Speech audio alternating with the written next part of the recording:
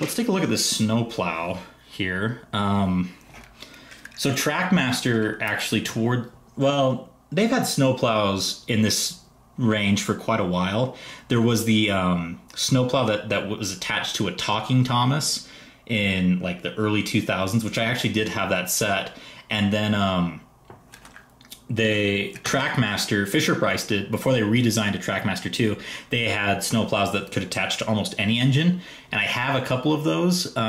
Particularly, there's this red one that I've used in a lot of my narrow gauge stories. So I'm sure you guys may have seen that in like the episode Snowed In of my second series or second season. You guys can see that. This one's kind of small in comparison. I don't have the other one to show you, but this one I'd say is probably about half the size, if not less. It's pretty small. It's got a similar backside to it, so I think it's supposed to be also kind of universal in some ways. So let's see.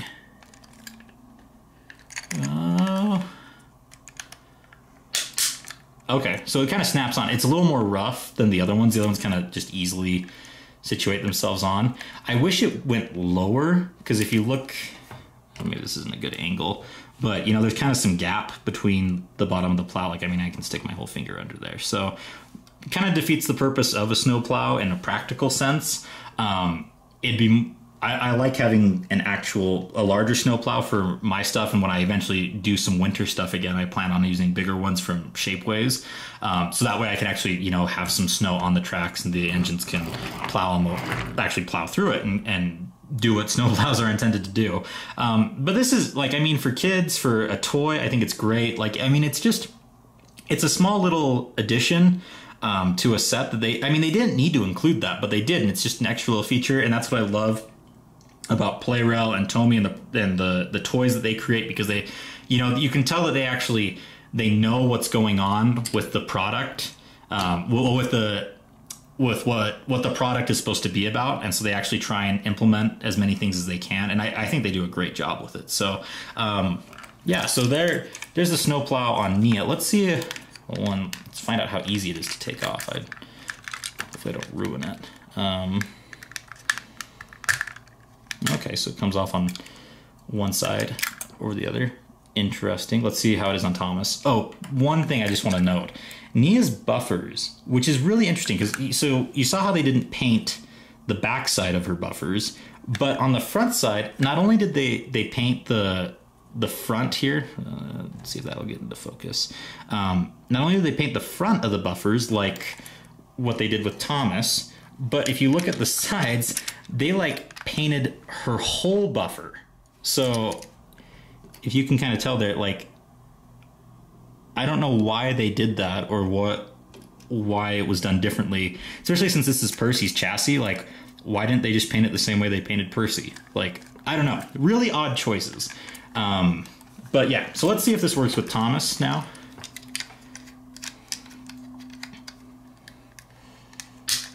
Oh, it does work. Awesome. That's really cool. So now Thomas can go through the snow. Sweet. I wonder, yeah, I'll have to play around to see what other characters it works on. I don't have any other ones out right now that I could test out, but I'll just have to run through and see. Maybe I'll post on Twitter or something and show which ones actually works with. Okay. Although I don't like taking it off. It seems a little temperamental. The Trackmaster one is a lot smoother, and I don't feel like I'm going to like break the front part of the engine off, or part of the buffer beam off. So yeah, okay. So that is, we've gone through everything. Let's do some comparisons now, just to showcase. So here I've got, here, let me move some stuff out of the way.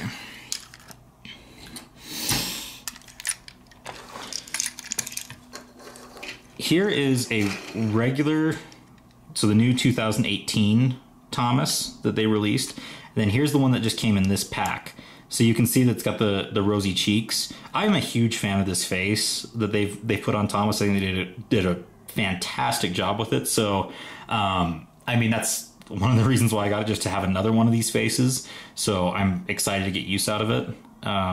But yeah, I mean, besides that, I don't think there's literally any difference. I think that they've used the exact same design, besides just adding the rosy cheeks. So there's the comparison on that. Then here is the new Percy, and we'll compare it with Nia, since it's the exact same buffer beam, or I guess chassis. So here, we'll take Percy apart, and then we'll take Nia apart. We'll zoom out a little bit.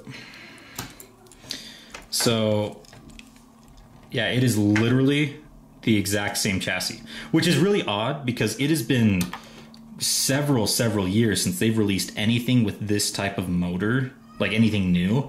And I thought for the most part they were trying to move away from that. If you've noticed with a lot of Plarail's latest items, since at least 2013, 2014, all of their new engines have had the same type of motor. Like you can swap out the motors in the new James and Gordon and Edward and Henry and whatnot. And so I'm kind of surprised that Nia wasn't done in that same style. I think it would have been better than trying to constrain her to Percy's design. So it's just an interesting choice that they chose Percy's of all things. But I guess because they redesigned Percy in this last year, that they were like, well, we're going to keep producing this, might as well get the most out of the design. Yeah, I'm very curious because they haven't. So Plarail has, normally what happens when they release a new engine, it takes one of the numbers, because they have a certain set of I guess spots in their lineup in their production, and they're actually numbered, and they just recently expanded it up to I think 24, 25. There's Nia on Percy's chassis. Nia kind of looks weird with a white running board. I know that's one of the big complaints people have had about Nia's design, is that it has the red running board, but it kind of looks weird now seeing her with one. I don't know. I think Rebecca definitely needed one, but I don't know if Nia really needs it. So now if you throw Percy on here, kind of looks similar to the old design for a Plarail Percy before, back in like 2002, when they redesigned and added the white running boards on all the engines. So yeah, very interesting. I still don't understand the choice. But yeah, anyways, what I was saying is I don't know what they're going to do with Nia in the future regarding the Plarail line, because normally when they release an engine, it takes up one of those spots, like I was saying. And Rebecca is going to be taking spot number 18. So I believe it's Belle is getting discontinued in her place. Or no, maybe it's spot number 8. Actually, I can't remember. Anyways, Rebecca will be joining the lineup, but Nia is only available in this set. They haven't announced anywhere where she will be available in like a 3-pack. So like when this set gets discontinued, I don't know how people will be able to get a hold of Nia, which is interesting because Nia is supposed to be like part of the main cast now. So I don't know exactly what's going on. I assume that Nia will be added at some point, but I don't know. I don't know if she'll come with these pieces of rolling stock that this set had. That'd be kind of interesting, just because of the special features. But yeah, I don't know. It'll be interesting to see what happens if they do that with Nia, or maybe Nia will just kind of be limited to this set and this set alone. So yeah, one more comparison. I also have a troublesome truck from Percy's re-release, so you can kind of see the difference there. One thing that's interesting I wasn't expecting is that the coffee truck, the red one there on the right, is like flatter in its design. It looks more 2D rather than the one on the left, which is 3D, which is odd because Rosie's trucks also have a 3D face as well, which I was thinking that they kind of moved away from the 2D cartoon look in order to focus on like this, like actually having it look like CGI, which was the point of the face, the redesigns with the faces and whatnot. So it's kind of odd that they went back to this kind of 2D look. And then this truck also has a I mean, it's kind of 3D, but for the most part, it's pretty flat. Yeah, very interesting. But anyways, so yeah, let's see. I've got some batteries here. Let's see how Nia and Thomas run. I don't have any curves here, so we'll just run it back and forth just to see how she works. She takes a AA battery, just like Percy. Literally just like Percy, because she's the exact same. Kind of finicky putting it, like snapping down the top part. I'm kind of surprised that it's been that difficult. Okay. Interesting noise. Kind of lower than most, like the motor sound that most Plarail engines make. I'm kind of surprised about that. But, yeah, so there's Nia. Solid runner. Kind of has a jolt. I don't know if you guys can really see this. Maybe if I put it at an angle.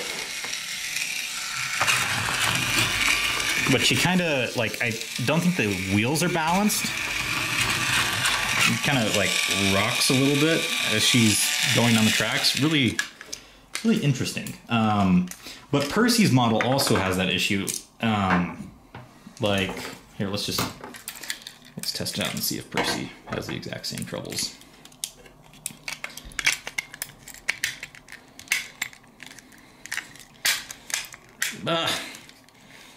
Okay, I guess Percy's kind of difficult to fit on as well. Notice the difference in the sound of Percy's motor. So Percy's also has it as well, which I've heard multiple people say. I think it's just kind of been a flaw in Percy's design. But it's not as bad as Nia's. So yeah, kind of interesting. Let's take a look at Thomas, the new one, the special face Thomas. And I haven't had any troubles with Thomas, so I don't think he's going to run like that. I assume he's going to run pretty smooth. And he sounds normal, just like Thomas normally does.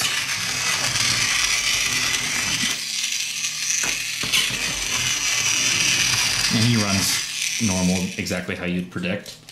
So, yeah, very interesting. So, yeah.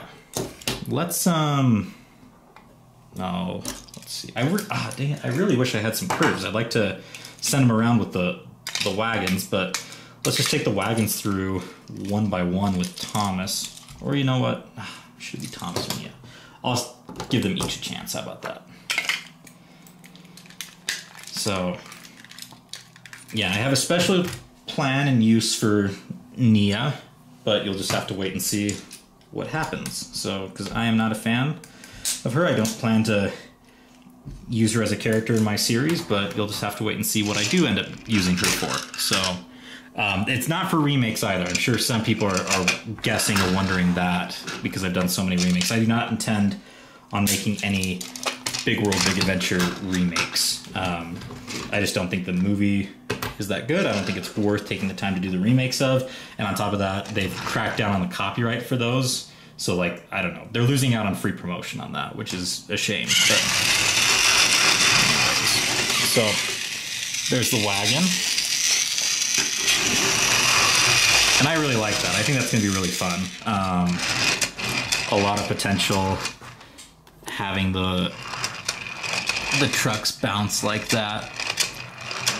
I don't know. I think that there's some story potential there. I'll have to write up something where maybe there's a particular truck that just really likes to bounce, a jumping truck, and it causes problems for the engines. Sorry, the camera's getting out of focus there. Yeah, okay, let's see the other one. So I believe the salt van is supposed to be an African troublesome truck, and then which is where Nia joins the story, and then I believe the red truck is supposed to be the coffee trucks that they take in South America. So, you know, you get a variety from the story as well. Now this one, the one that comes with this truck is a far more interesting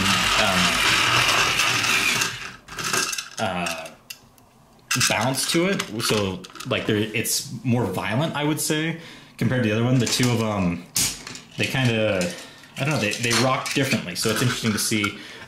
Interesting enough, the bottom of these, so I mentioned how they're unique. Now, this isn't the first time Plarail has released these unique type of wagons where the rolling stock, you know, bounced or moved in some way. There was a set where Percy, a shocked face Percy, had Rocky and then two troublesome trucks that also did different things. And those ones had normal bases. They had the larger wheels, not these smaller ones. And so it's kind of interesting. Like these are new designs for this set in particular. So I'd be very curious to see if they plan on using this in the future. Are we going to get more packs with, you know, troublesome trucks that kind of do some funny things? But yeah, so there's both of them.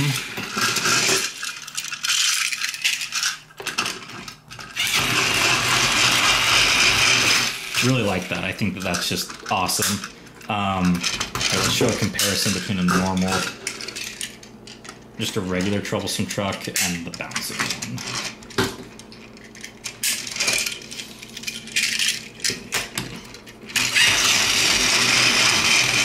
So it's clearly different, and it stands out from the train. So definitely some story potential there. I'll just have to kind of play around with it and see what I can come up with. I know for sure when I bought this set, I was brainstorming, you know, having this maybe be on somewhere in Henry's Flying Kipper train, and have it be a part of a plot with that somehow. But I don't know. I mean, there's a lot of potential considering that there's also this troublesome truck, and there's, you know, you can swap them out to other trucks as well. So I mean, there's definitely a lot of potential. This cargo looks great, literally in any wagon. I'm really happy about that, excited to use it. And this flatbed over here just looks solid.